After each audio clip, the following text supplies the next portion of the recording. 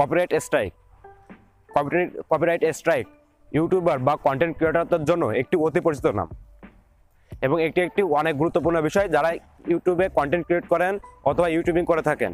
কারণ একবার copyright strike হলে আপনাদের চ্যানেলগুলো বন্ধ হয়ে যাওয়ার উপক্রম হয়ে যায় এবং আপনারা যদি পরপর 3টা কপিরাইট স্ট্রাইক খান তবে আপনাদের চ্যানেলটা পুরোপুরি ব্যান্ড হয়ে যায়। তো এই কীভাবে কোন কারণে আপনারা কপিরাইট স্ট্রাইক খান সেগুলো আজকে আলোচনা করব এবং আমি 5টি কথা বলবো এবং এই 5টি উপায় যদি আপনারা 5টি রিজন যদি আপনারা দূর করতে পারেন তাহলে আপনারা কপিরাইট স্ট্রাইক খাবেন না। এবার এই 5টি রিজন কি সেগুলো আপনাদের সাথে আলোচনা করব। তো আর দেরি না করে চলুন ভিডিওতে চলে যাই। আর এই 5টি রিজন আমরা কিভাবে দেখতে পারি। পয়েন্ট নাম্বার 1, অর্থাৎ using other person video content into your YouTube channel. It is the main cause of copyright strike. For this reason your YouTube channel will be band.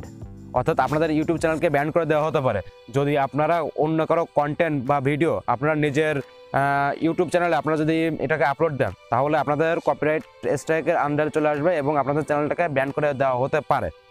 এটা একটা অনেক চান্স থেকে যায় ব্যান করে দেওয়ার, এটা একটা কারণ। এরপরে কারণ আরও কিছু রয়েছে। So be careful about this problem. এখন আমরা চলে যাব নাম্বার 2। আচ্ছা, অডিও ইউজ করা তেমন কোনো সমস্যা হয় না, বাট অনেক সময় দেখা যায় কি যে অডিও ইউজ করা হচ্ছে এবং এতে আমাদের যে ইউটিউবের যে মালিক, যে ভয়েসটার মালিক, সে হয়তো কপিরাইট ক্লেম করতে পারে। বাট এটার জন্য খুব একটা সমস্যা হওয়ার কথা না, কারণ আসলে অনেক ড্যান্স প্রোগ্রামে আপনারা দেখতে পারবেন যে কপিরাইট ড্যান্স প্রোগ্রামে এই মিউজিকগুলো বাজানো হয়, বাট এতে কোনো কপিরাইট স্ট্রাইক আসার কথা না।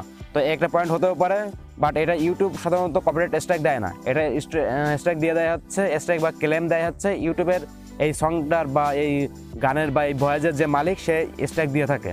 তো এটা কোনো বড় ইস্যু নয়।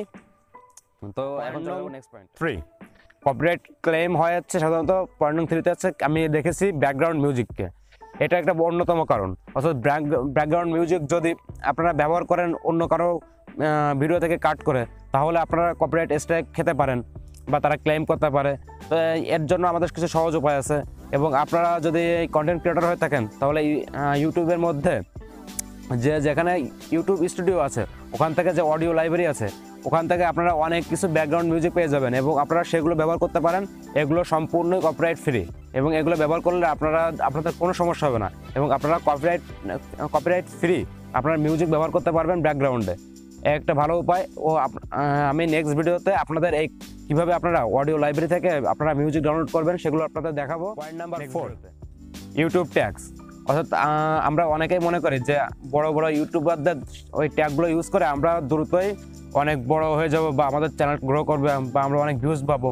কিন্তু আসলে যদি অন্য কোনো বড় বড় ইউটিউবারদের আমরা তাদের কন্টেন্টগুলো থেকে বা কন্টেন্ট না, যদি তাদের ট্যাগ আমরা ইউজ করি, অর্থাৎ আমরা যদি ধরে নিই সালমান মুক্তাদির, যদি আমরা তার ট্যাগ ইউজ করি, অথবা ধরে নিই যদি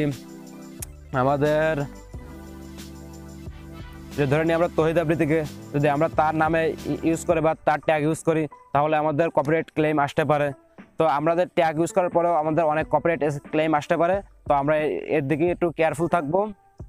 এরপরে চলে আসবো নেক্সট সর্বশেষ পয়েন্ট নাম্বার 5, শেষ পয়েন্টটা।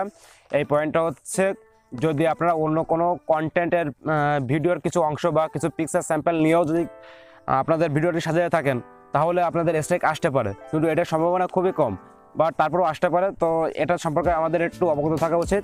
এই ছিল আমার মোট 5টি রিজন। তো এই কারণে আপনারা কপিরাইট স্ট্রাইক খেতে পারেন, বাট কোনো ব্যাপার না, কপিরাইট স্ট্রাইক এড়িয়ে চলতে পারবেন আপনারা যদি এই নিয়মগুলো মেনে থাকেন।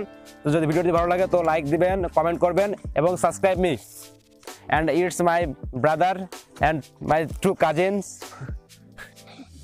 Please subscribe me.